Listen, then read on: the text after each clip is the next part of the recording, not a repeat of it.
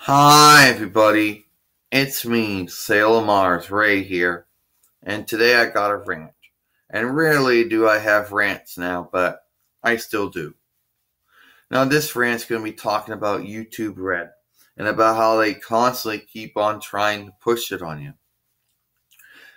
See, apparently there are some people on YouTube who are unhappy with the advertisements, or the commercials, or whatever you want to call them, that play sometimes before, during, and after the videos, or show up actually on the bottom of the channel. People who want some type of a liability with YouTube, so YouTube decided to make YouTube Red. Now wait, if you think YouTube Red is just like the normal YouTube, you're wrong.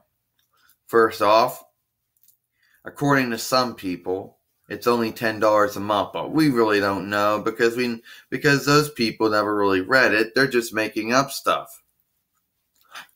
And actually, the only thing on YouTube Red are partnered videos and television shows and motion pictures, and that's about it.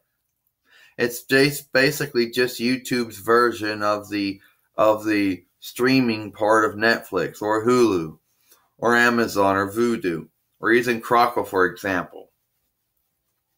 And now there's going to be idiots that think, oh, well, I get a liability with YouTube. Yeah.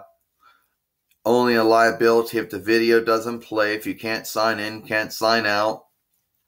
You know, you can't pay for the video. You have problems paying for the video. That's it. They ain't going to give you a liability for videos being stuck in uploading and stuck in processing. You can't upload on YouTube Red unless you're a partner or unless you are some motion picture company or television show company and you got some streaming agreement with them. So you ain't going to be seeing people like us on YouTube Red, I assure you that. Even with our 932 or 931 subscribers that we worked hard to get. Okay? Personally, I just happy with being on the normal YouTube. People who want YouTube Red, fine, that's theirs.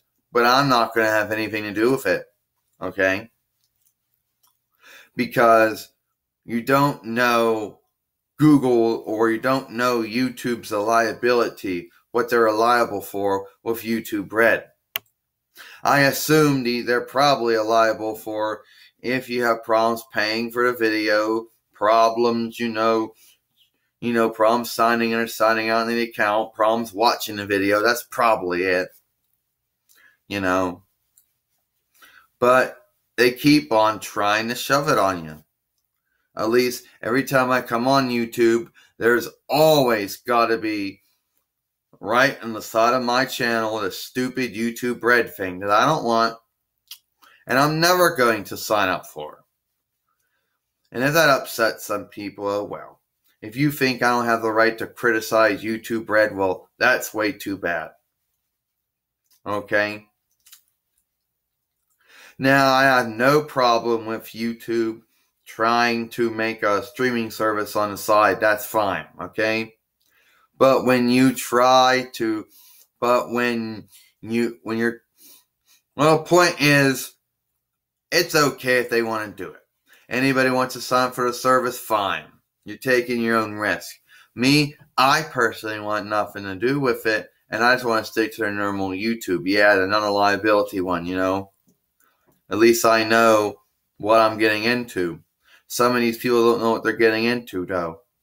Okay? And I just think it's kind of dumb, in my opinion, to keep on putting something on the side of my channel that I'm never ever going to sign up for. Okay? That's just me. And some of you people out there can try to defend YouTube Red if you want. You can claim, oh, it's only $10 a month, but you know what? Come back to me when you actually read all the terms and conditions of using the YouTube Red service and the price and who has a liability and what you're liable for.